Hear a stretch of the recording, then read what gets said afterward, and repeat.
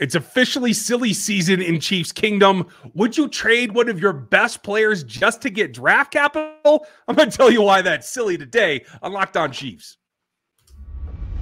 From the land of the free and the home of the Chiefs, this is the Locked On Chiefs podcast. Welcome back, everybody. This is Locked On Chiefs, part of the Locked On Podcast Network, your team every day for free. Over and over and over. You can find us anywhere you get podcasts, plus YouTube. If you'd like and subscribe, we would very much appreciate that.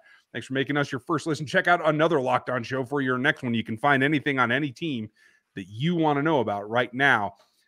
I'm going to get into this, and Chris, you may vastly disagree with me, but I was ready to start this week and be focused on the combine, and now this kind of lunacy shows up.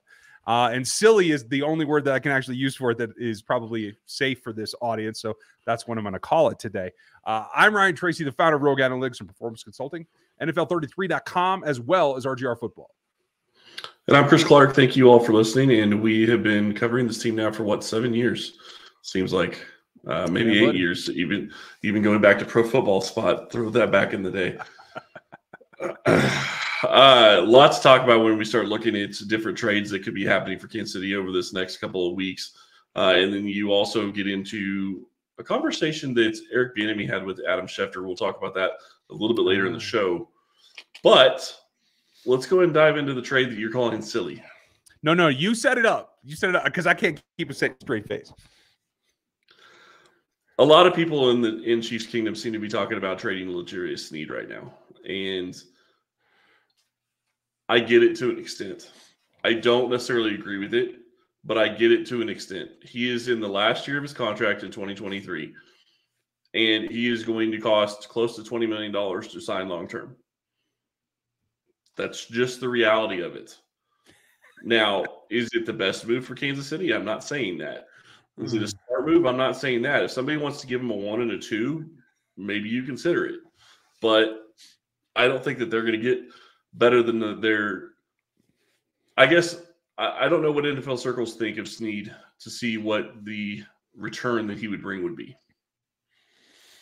So you say people are talking about trading L'Jarius Sneed, the still on a rookie contract, best corner on this roster that they found as a nugget of gold in the 4th round, right? Well, you know who ain't talking about that? Brett Veach. That ain't happening. This is just conjecture. This is clickbait, and I'm sorry you all got roped into it, and I'm even more sorry that we are actually having to have this conversation where we have to stick up for the bonuses of keeping L'Jarius Sneed.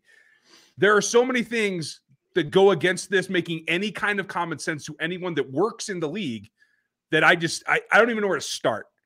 Yes, there's a simple thing here that he is going to have to be renewed and he is going to be expensive. That seems to be the only reasonable thing that I can find that anyone would even consider talking about this. And I know it's not happening inside the organization. It's kind of funny because the last time that you said something big that wasn't going to happen, it did happen. So I shut up. tend to agree with you. I think that this isn't something the organization wants to go and do. But I will say I do get the thought process of it. I understand why the thought is out there. Yes, he is one of the best players the Chiefs have. They went and drafted 3 guys last year. All 3 of them look like they had the ability to start. And you're looking at a situation with Sneed where corner is a premium position, and you're going to be paying him $20 million a year, more than likely starting 2024. So I get it from that perspective. And can you afford to pay him the $20 million to keep him here? That is going to be the question that the Chiefs are going to have to answer. The other part of this, to me, that I think is even more interesting is that if Kansas City is going to sign him to a deal, I think it's this year, not next year. Mainly because I think that if they want to sign him to a long-term deal, they want to, even if it's going to be like a 4-year deal, it gives them the ability to spread out the cap over 5. Mm-hmm. And they can execute the deal with low base salaries. They can keep his number low until you're past the initial year of the other stars that they have to do. I agree with you. I think there is interest in doing this now. The only thing that I could see that prevents this from happening, maybe even before the draft, just so you know what's going on, but certainly before the season, is if there's some kind of extenuating circumstance, if there is, some some report that makes you feel like there's some kind of physical ailment or some kind of problem that you can't foresee L'Jarius going forward, or it being some kind of risk. Because do they think that he's at risk for more concussions? Right. That's exactly the thing that I'm thinking. Like, it's the only medical reason, because he's been pretty solid, but the concussions are always a scary thing, right? The fact that they had him back at the end of the season, I think that was important, but there is that one medical concern. I don't think that it's enough. And in order to get to that point where you would trade him, it would be taking the whole playbook of the Reed Veach era and throwing it out the window. That is just not plausible to me. And I think what ends up happening is people get nervous about the cap number. It's still minus 3.5, right? As of today. Yeah, and really it's probably negative 23.5 considering they're going to tag Orlando Brown by the 7th. So you've got a little bit more than a week to get that taken care of. So they're going to have to get under the cap by $23 million more than likely before 3/15. And they have to tag him on 3/7. So they've got, I guess, 2 weeks to get that taken care of. Yeah, I mean, the whole concept here is, I think, a reaction to the fact that that's coming down the pike and the fact that they are negative on the cap right now. I will just say one thing, and I'll give you the exact reason why this is so out of left field in the next segment. But I will just say this, and I think you, of course, will appreciate it, and hopefully everybody listening will appreciate it. There has been an instance in the past that should have taught us all to be not so sensitive to what's going on with the cap as most teams have to be. And that is 177. Okay. This will get figured out. There's more magic left to be done between Brad Tillis and Brett Veach. I am not concerned about that. And the hold my beer 177 moment is exactly the reason why. And that's fair. I get it. I understand where you're coming from. And I think that it makes a lot of sense that we don't have to worry about the cap near as much, but there are going to be a lot of questions that have to be answered when you start looking at what this team is going to try to build for the 2023 season. It's going to have to mostly be through the draft. They're going to have to make some moves free agency wise just to bring some of their own guys back in EFRAs and restricted free agents. We've kind of talked about those guys. There's going to be some other things that they're going to have to do as well. And they need to have another probably $7 or $8 million to sign their draft class. So right now you're negative 30 with that before you get into the RFAs and the EFRAs.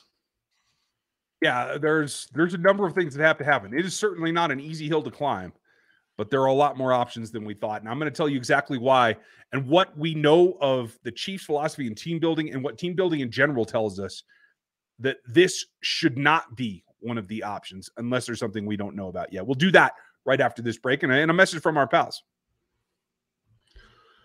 If you're looking for a delicious treat, but you don't want all the fat and calories, then you've got to try a Built Bar.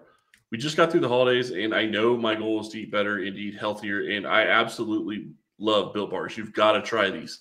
What makes Built Bars so good? Well, for starters, they're covered in 100% real chocolate, and they come in unbelievable flavors like churro, peanut butter brownie, and coconut almond. And now you don't have to wait around to get a box. We've been telling you for years to go to Built.com to get your Built Bars, but now you can get them at Sam's Club or Walmart. At Walmart, go to the pharmacy section and get a 4-bar box of the cookies and cream or double chocolate or coconut puffs. And at Sam's Club, you can try a 13-bar box of the hit flavors brownie batter and churro. You can thank us later. I think I will. When it comes to making moves like this, I will break it down for you. And this is what it all comes back to. It's not just that this is one of the cornerstones of Brett Veach's career in terms of finding a talent like this in the spot that he found. That's not something that you really base your decisions on, but it does create an emotional attachment for the organization and the player. Here's the big thing. The way that this whole philosophy works, the reason that these draft classes have been so important to this Super Bowl victory for the last 2 seasons is because this is the way that you do it in order to avoid some of the things you've had to do in the past. These are the examples.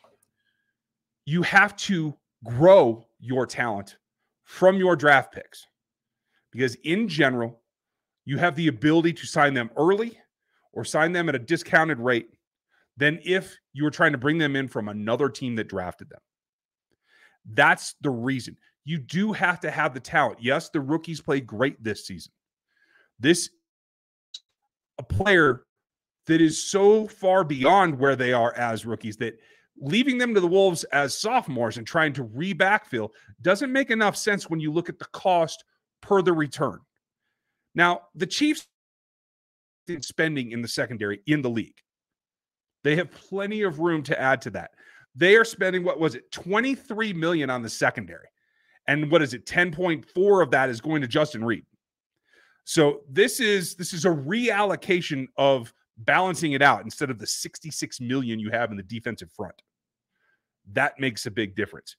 By letting even the entertainment of the idea is not something I think the organization can stand, because they have the ability, like you said, to extend Chris Jones, to take what they had planned to take from the Mahomes contract and be right as rain and be able to do business as usual.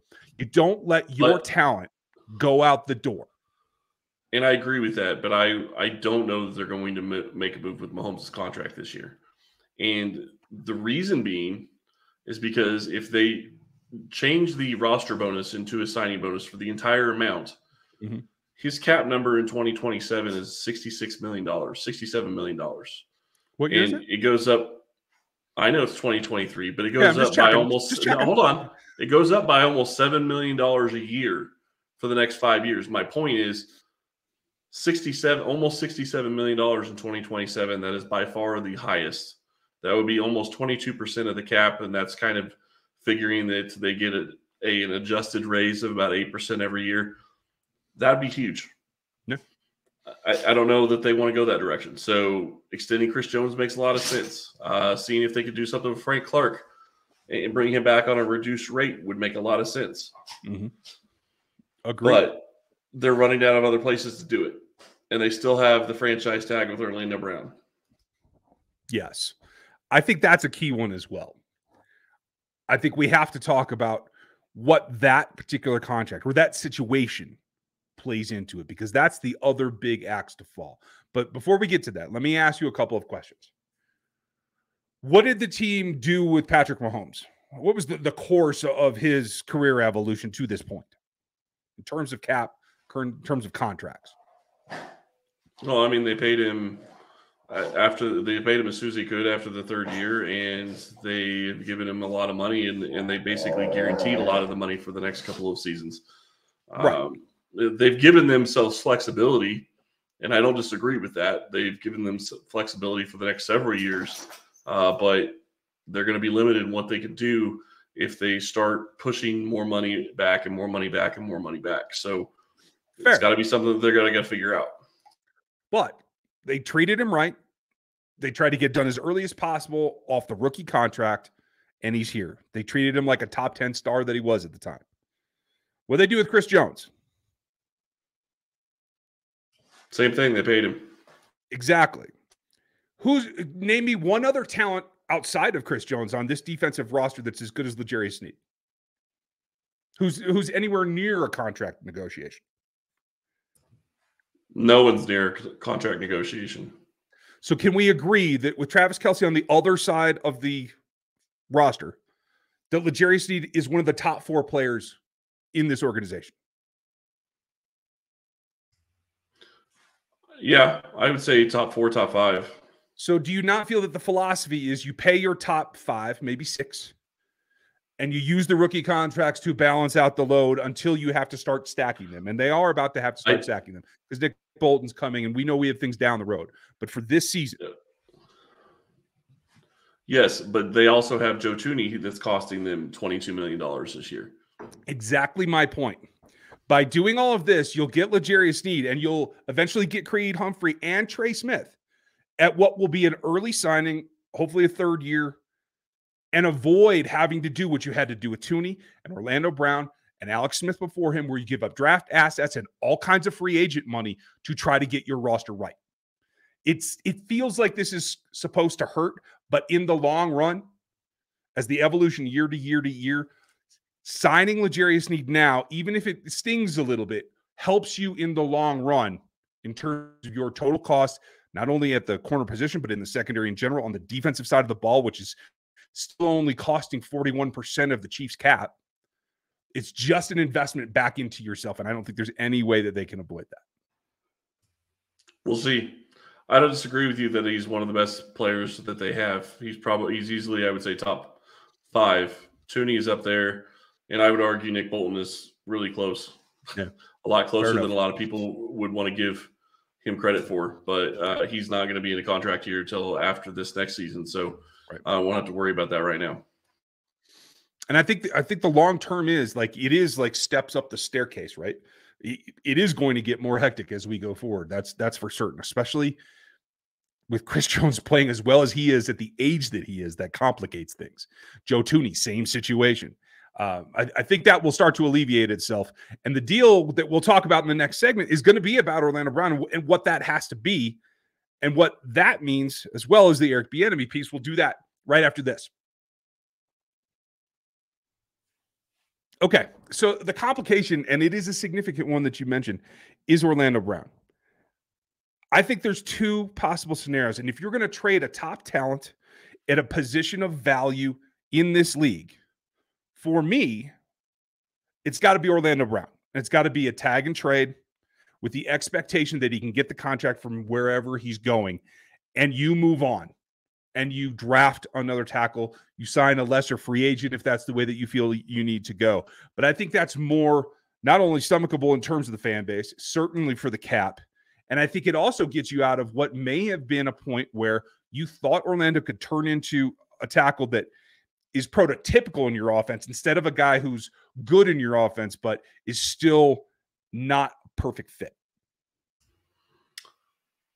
I'm going to be shocked if they're able to do a tag and trade, mainly because, one, he would have to sign the contract. He'd have to sign the franchise tender for him to be able to be traded, and they'd have to get it done by the draft. Because if you can't get it done by the draft, then you're stuck in a situation where you cannot replace him this year, and that is going to be very hard to handle. Very, very astute. So as we boil all that down, left tackle is generally more valuable across the league than cornerback is, especially in today's league where you're running 3 corner sets all the time. You don't have the old school shut down type corners anymore because they're not allowed to, thanks to the rules and the refs. But given those 2 things, what do you think is more likely, just if you were making the decision, Orlando or L'Jarius? I think Orlando's going to cost more. And I don't know that he's worth the extra costs, quite frankly, but it's the market value. It's what he's going to get on the markets, and that's what's going to determine what he's going to get. I don't think Sneed is going to get top of market money. I think he could get really close, but even if he gets top of market money for corners, that's $20 million a year. It's not 25 or more, which is what Orlando's looking for. Agreed.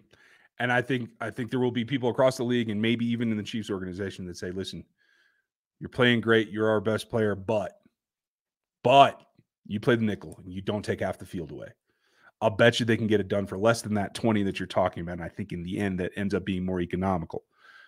I don't think that this is a consideration, like I said at the top of the show, within the organization. I think fans want to think about that because it's an option. But I think it is much more likely that we see L'Jarius Sneed in a Chiefs uniform for the next 5 years than we see Orlando Brown in a Chiefs uniform. That said, somebody we won't see on the sidelines is Eric Bieinemy. And he had a couple of things to say, one that in particular that kind of took us a little by surprise today. Yeah, it took me by surprise listening to him talk to Adam Schefter. Adam Schefter talked to him and specifically asked him, when did you know you weren't coming back to Kansas City? And the answer basically from Bieinemy was, Coach and I talked about it before the season even started. We kind of both knew. We didn't tell anybody else, but we kind of both knew that if I didn't get a head coaching job, it was probably not going to happen, that I was not going to be coming back. So sounds like he knew he was not coming back to Kansas City regardless of the situation. And, I mean, he was clear to say that Reed said that he was welcome back, but they both thought that the problem is that Reed, according to Bieinemy, Reed told him that he feels like he's holding him down. Eric doesn't feel like Reed is, but Andy's right. the rest of the outside world is always going to see you as the little mushroom underneath Andy's umbrella. I think it's a year too late. I think they should have come to that conclusion last season. But it just surprised me to hear him say it out loud, that we had kind of arrived at that logical conclusion before we even began this Super Bowl run. I mean, it does give you a glimpse into their post-game emotional outburst there. You know, like just knowing that, hey, we knew this was the end of the road, and yet we ended up at the pot at the end of the rainbow anyway. Yeah, you ended up at the pinnacle, and you knew that it was going to be that way before the season even started. So, you know, I think it means a lot that he's getting a chance with Ron Rivera, and I think that if he's able to show that he's able to do something, I mean, he's going to have his work cut out for him. I'm not saying he can't do it, but, you know, they don't even have a quarterback right now. They just released Carson Wentz. They don't have a quarterback, so they like got to figure that out. They like Sam Howell. I don't think EB's going to like Sam Howell, but we'll find out what happens there. Yeah, going from Patrick Mahomes to Sam Howell is going to be quite the interesting predicament in my mind. Yeah. But you put Anthony Richardson in an Eric Bieinemy offense, I'm interested to see what happens, to tell you the truth. So we'll find out. How silly is this to you all? Would you like to see the Chiefs try to recoup some kind of value in moving away from L'Jarius Sneed in a trade? I'm very interested to see what you all think. Go vote. Trade L'Jarius, yes or no, in the comments down below. Hit us at Locked On Chiefs on Twitter as well. Love to hear it there. Even in the Spotify and iTunes reviews. Let us know what you think. How crazy is this? Because I think it's a 10 out of 10. But we want to know what you think. Chris, officially, you're like a 3? No, I'm probably more like a 7. I do think it's somewhat crazy, but I get the other side of it. From a cap perspective, it makes sense. They have a lot of moving parts they got to get figured out. And I know they have a plan. They talked about having a plan, you know, when they signed Patrick and knew what they were going to have to do in a lot of different ways. So there's ways to make it work. It's just going to be interesting to see how they do it. It's official, my friend. You are now going to be known as the Mr. Spock of this podcast relationship, because that makes too much logical sense to me. I refuse to go there. So, folks, let us know what you think. Thanks for being with us today. We'll get back to actual reality tomorrow. At least we hope so. Matt Derrick will be with us, and he'll give us the inside scoop of what's going on in the organization. Thanks for your time today, and we'll talk to you then.